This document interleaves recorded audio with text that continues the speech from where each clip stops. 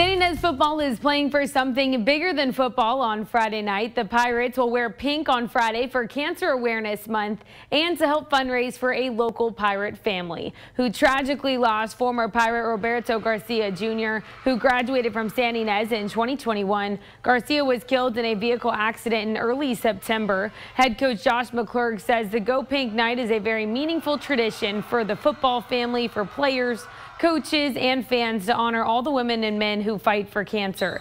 Coach McClurg added that we traditionally fundraise for a local family battling cancer, but on occasion other tragic events occur. In these trying times, we do our best to help our community in any way that we can. This year we have experienced tragic loss of a former Pirate, Roberto Garcia Jr. We want the Garcia family to know we stand with them and want to help ease the burden of their loss as their family continues to be an intricate part of the Pirate family and community as a whole. The San Ynez Boosters will hold a fundraising raffle at the game. You can also donate online on the San Ynez football website. The Pink game against St. Joseph will kick off on Friday night at 7 o'clock.